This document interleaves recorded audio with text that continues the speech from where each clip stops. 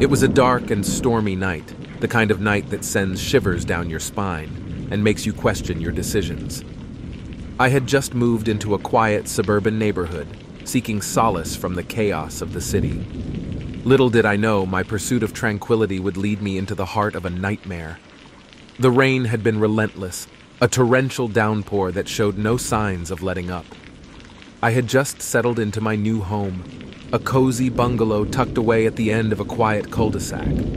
It was the perfect place to escape the hustle and bustle of the city and start fresh. But as the night wore on, I couldn't shake the eerie feeling that something was amiss. I had been unpacking boxes when I first noticed it, a shadow moving in the house next door.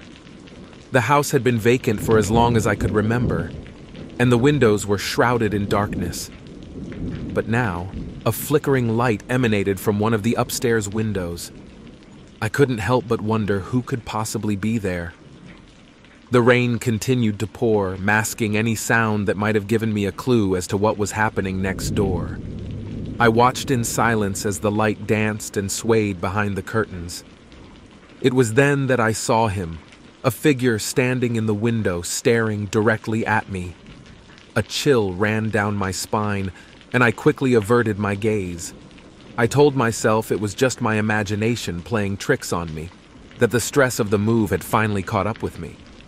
But as I continued to unpack, I couldn't shake the feeling that I was being watched. Hours passed, and the rain showed no signs of letting up.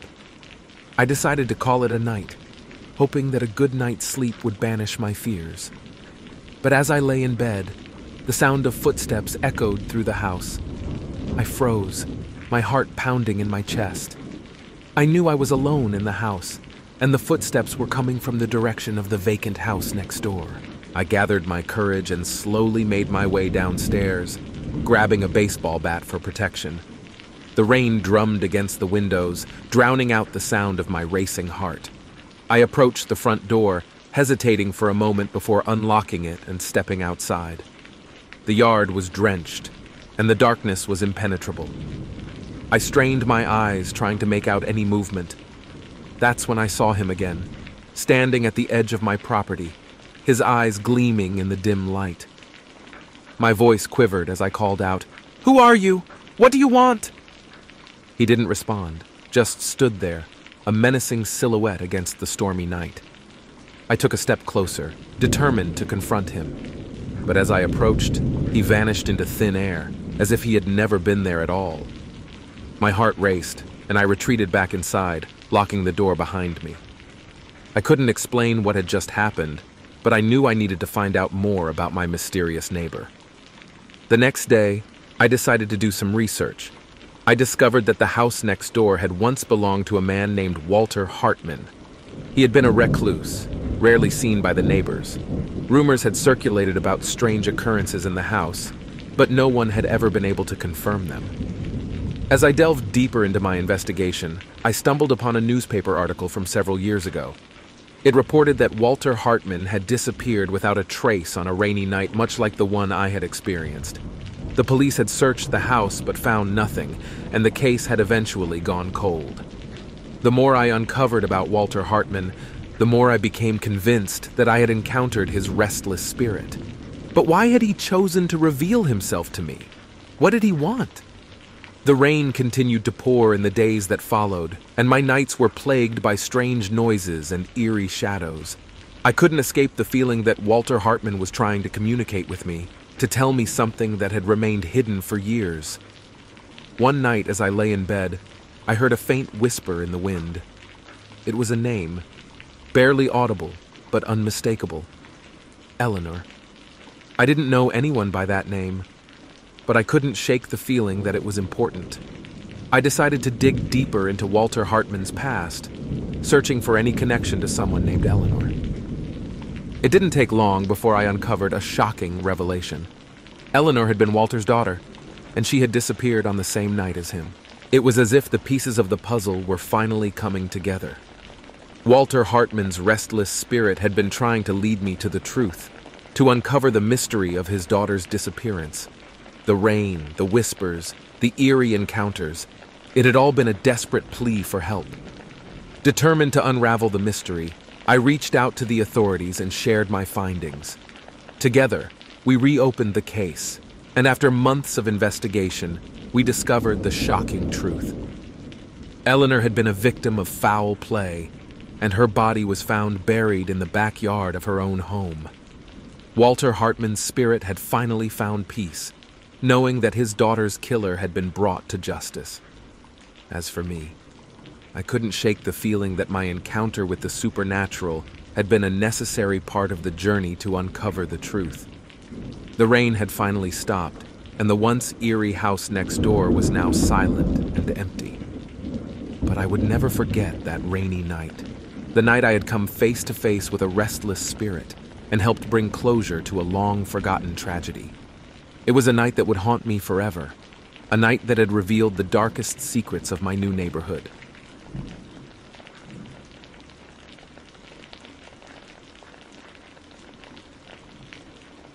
It was a rainy night in mid-October when this terrifying encounter with my creepy neighbor unfolded. I was about 16 years old at the time, living in a quiet suburban neighborhood. My family had just moved into a charming old house at the end of the street, and while the house itself had character, the neighbors were something else entirely. Our new home was nestled amidst towering oak trees that creaked eerily in the wind.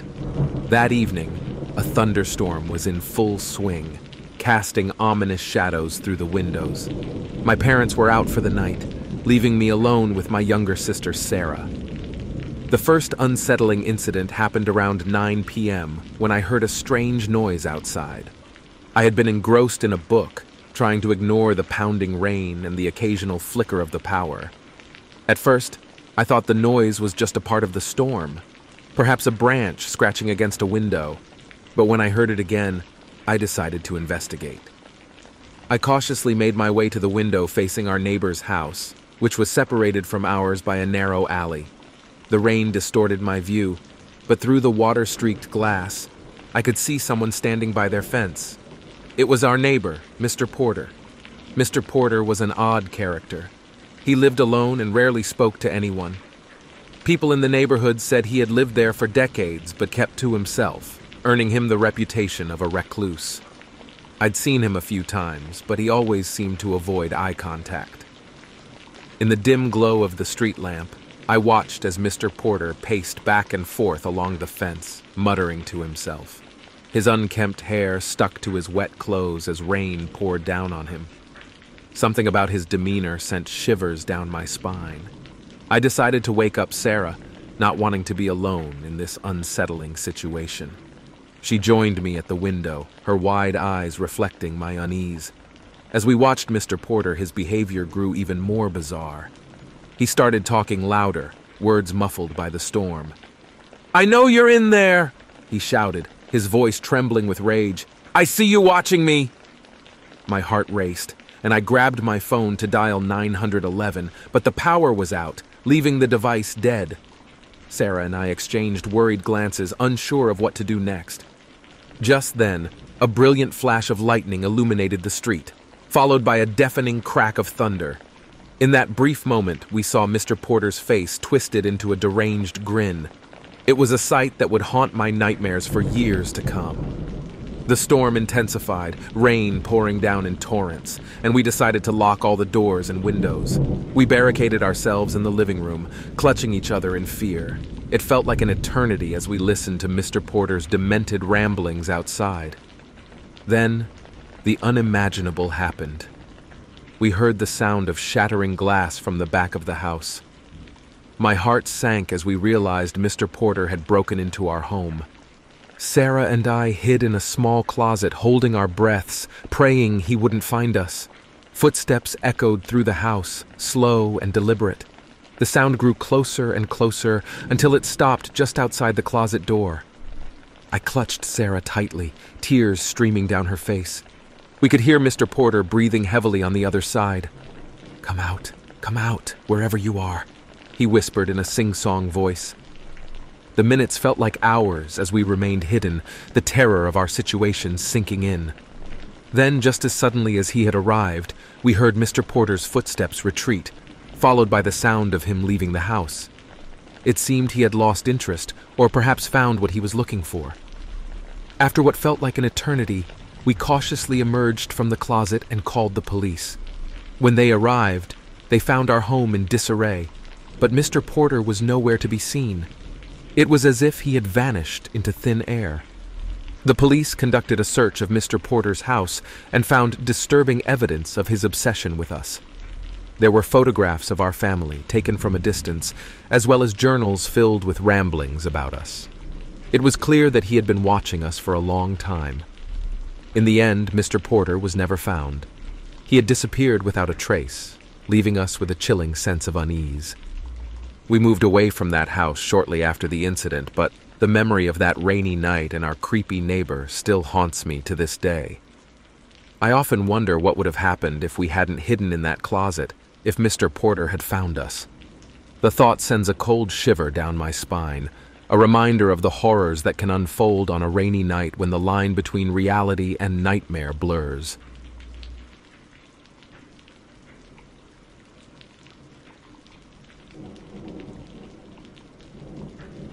Rainy nights have always had a way of casting a mysterious and eerie atmosphere over everything. It was on one such night, a few years ago, that I experienced a chilling encounter that still haunts my dreams. I had recently moved into a quaint old house in a quiet neighborhood on the outskirts of town. The house was surrounded by tall trees, which created a thick canopy, making the street even darker during the nights. My neighbors were friendly, and the neighborhood seemed peaceful at first glance. Little did I know that my perception of safety would soon be shattered. It was a particularly stormy evening when I first noticed something strange about my neighbor, Mr. Thompson. He lived in the house next door, a dilapidated, weather-beaten structure that always seemed to be in need of repairs. I'd seen him around before, but he was the kind of neighbor who kept to himself. However, on this rainy night, things took a sinister turn. The rain fell in torrents, the wind howling through the trees, and the thunder providing a constant background rumble. I was in my living room, engrossed in a book, when I heard a strange tapping sound coming from the window. I dismissed it initially, thinking it was just a branch swaying in the wind. But the tapping grew louder, more deliberate. Curiosity piqued. I got up and cautiously approached the window. What I saw froze my blood. It was Mr. Thompson, standing in his yard, drenched to the bone, and staring directly at me through the rain-splattered glass. His eyes were wild, his face contorted into a grotesque grin, and he was tapping his fingers against the window pane, producing that eerie sound. I quickly drew the curtains, my heart racing. What on earth was he doing out there in the middle of a storm, staring at my window like that? I tried to convince myself that it was a bizarre coincidence, that maybe he was just disoriented due to the weather, but deep down, a sense of unease had taken hold of me. Over the next few weeks, the strange occurrences continued. Whenever it rained at night, Mr. Thompson would be outside, tapping on my window with that unnerving smile. I decided to confront him, thinking that maybe he needed help or that he was just playing some weird prank. One rainy night, I mustered the courage to step out onto my porch. "Mr. Thompson!" I shouted over the rain. "What are you doing? Is everything okay?" He didn't respond, continuing to tap on the window, his grin never wavering. It was then that I noticed something else, something even more disturbing. He was muttering something under his breath, words that I couldn't quite make out over the sound of the rain. Feeling a shiver run down my spine, I retreated back into my house. I didn't know what was going on, but I was certain that something was seriously wrong with my neighbor. I began to ask around the neighborhood about Mr. Thompson, trying to gather any information that might explain his bizarre behavior. What I discovered sent a chill through my bones. No one seemed to know much about him. He had moved into the house next door years ago, but he kept to himself, rarely interacting with anyone in the neighborhood. Rumors began to circulate that he was a recluse, a man with a dark and troubled past. As I delved deeper into the mystery, I uncovered something even more unsettling. There had been a series of disappearances in the area over the years, all of them occurring on rainy nights. The missing individuals had one thing in common. They all lived in houses bordering Mr. Thompson's property. The pieces of the puzzle were starting to come together in a horrifying way. My neighbor, Mr. Thompson, was somehow connected to these disappearances, and his obsession with rainy nights was undeniable. I couldn't shake the feeling that I was in grave danger. I decided to contact the police, sharing my concerns and the strange encounters I had experienced. They assured me they would look into it, but days turned into weeks, and nothing seemed to change. Mr. Thompson continued his eerie ritual, and the rainy nights became unbearable.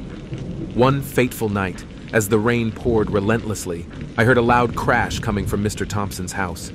It sounded like something had broken inside. Fear gnawed at me, but I knew I had to investigate. I grabbed a flashlight and cautiously made my way to his front door. The door was ajar, and the house was shrouded in darkness. I entered, my heart pounding in my chest. The smell that greeted me was putrid and sickening. It led me deeper into the house, toward the source of the crash. In the dim light of my flashlight, I stumbled upon a horrifying scene. Mr. Thompson was standing in the middle of a room, surrounded by an array of disturbing photographs. They were pictures of people, their faces twisted in terror, taken on rainy nights. My blood ran cold as I realized that these were the missing individuals from the neighborhood. Before I could react, Mr. Thompson turned to face me, his grin wider and more malevolent than ever. In his hand, he held a knife, stained with fresh blood. The realization hit me like a freight train. I was next. I bolted from the house, sprinting through the pouring rain, my heart racing faster than ever before. Behind me, I could hear Mr. Thompson's crazed laughter, his footsteps chasing me through the dark and stormy night. I reached my front door, fumbling for my keys, and finally managed to unlock it. I slammed the door shut and locked it behind me, panting and terrified. The rain continued to pour outside, but I was safe, at least for now. I called the police again, telling them everything I had seen in Mr. Thompson's house. They arrived quickly this time, and a tense standoff ensued. Mr. Thompson refused to come out peacefully, leading to a lengthy standoff. Eventually, the police were able to subdue him and take him into custody. Inside his house, they discovered the gruesome evidence of his crimes, a secret basement filled with the remains of his victims. It was a horrifying and chilling revelation, confirming my worst fears. In the end, Mr. Thompson was arrested, tried, and sentenced to life in prison for his heinous crimes. The neighborhood slowly returned to a semblance of normalcy, but the scars left by those rainy nights would never truly fade. To this day, I can't hear the sound of rain tapping against my window without feeling a shiver of dread. The memory of that rainy night and my creepy neighbor still haunts my dreams, a chilling reminder that true horror can lurk just next door, hidden behind a facade of normalcy and politeness.